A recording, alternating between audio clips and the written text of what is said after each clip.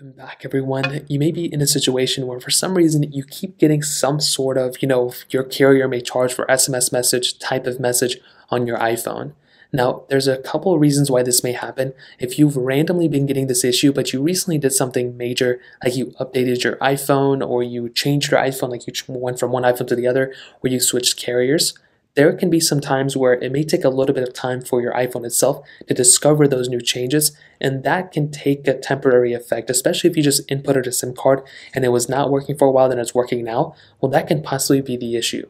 But one of the big things you can do to just double check and make sure that it's not some major issue going on is to actually make your way over to your settings application like this. You want to go and make your way over to your general settings. So you want to click on general here. You then want to go and click on date and time, which is right here. And what it's going to allow you to do is to either set automatically your time zone, change the time zone if you want to.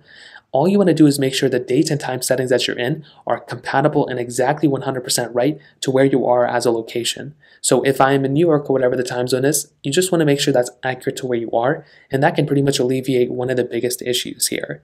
If for some reason you do that and that's not working, well, again, you may want to go ahead and either just toggle this off and toggle it back on and kind of go from there, or manually change your time zone to where you are actually as a person right now.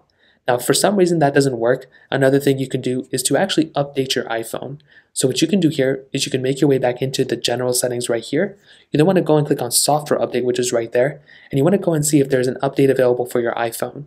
Now you can see for me personally, I just updated my iPhone, so there's no update right now. But if you recently updated your iPhone, this may be causing the issue as well. Sometimes if you're getting some random issue like this, there's really nothing you can do. You just have to wait until either Apple pushes out an update again. You can also try, if there is an update available though, you want to update to it, and that will probably fix it as well. Now you can also try powering down your phone. So you can hold down the buttons, the power up button, or the power button and the volume up button. Hold these buttons up until your phone actually restarts, and you want to go and slide to power off, and you want to slide to power back on your iPhone, and that can also fix this issue as well. Now, if you're still having some issues, another thing I'd recommend doing is to actually go ahead and see what type of SIM card issue you're having. You may want to go and take out your SIM card on your phone, go and put it back in. You want to see if that has any effect to it, or if that changes anything either.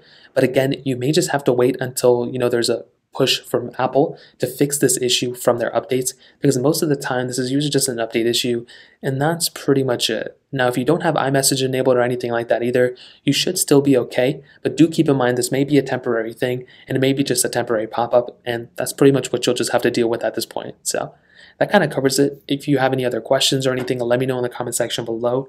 Hit the like button, that would mean so much, but definitely hit that subscribe button. More importantly than everything else, I love every single one of you guys. Hopefully I'll catch you guys in the next video. Peace out till then.